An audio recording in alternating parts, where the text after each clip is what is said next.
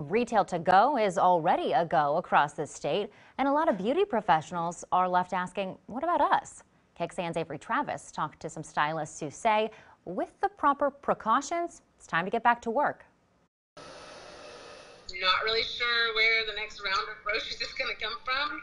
For single mom and stylist Sarah Johnson, it's more than a haircut. I have no income at this point. She thinks if retail stores get the green light, cosmetologists should too. It's a little bit confusing, especially because we have such high standards for sanitation that were already in place. With proper precautions like masks and gloves, she thinks safe appointments can begin one client at a time. We first told you about her petition to the governor last week.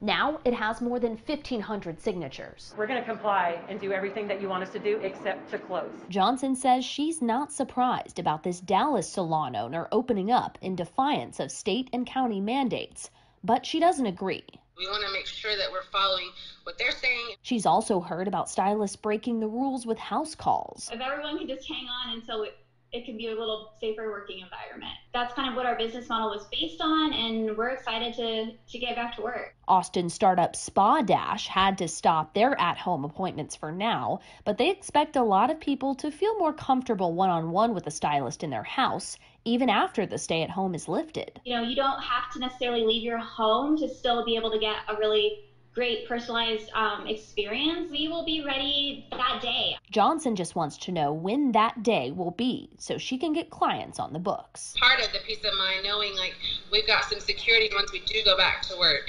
Avery, KXAN News.